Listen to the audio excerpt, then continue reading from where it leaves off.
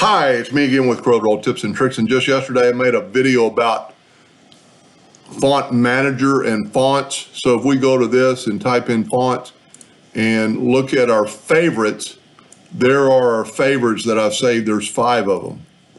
Well, he wanted to know how he could get rid of some or add to, but then we couldn't get it to be in Corel. So if you go to font manager that I think started in there's the 5 and that I've got in there. And so if we go to fonts and let's say we want this one in our favorites, we just hold down the left mouse button and turn it into favorites.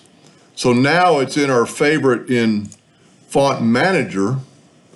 If we go to favorite, there's that new one. But if we go to Corel and just close font manager down and go to Corel, that's not in our favorite yet.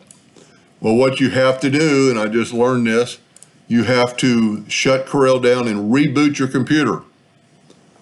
And then those fonts, because I just did it and it worked, so I didn't have Jennifer handwriting in there before. So to move fonts around, you need, and then like, let's say you don't want that one in there anymore, just right click, and just like we did yesterday, and don't delete it, remove from favorites. But then you can go to all my fonts, all the ones you have, and go down, and let's say I want, let's pick one let's say I want that one. Just hold down your left mouse button and turn it into favorites.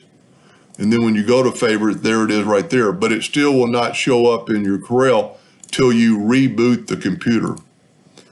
I mean, not just shutting down Corel, but reboot it, the whole thing, and then open Corel back up and they're magically there.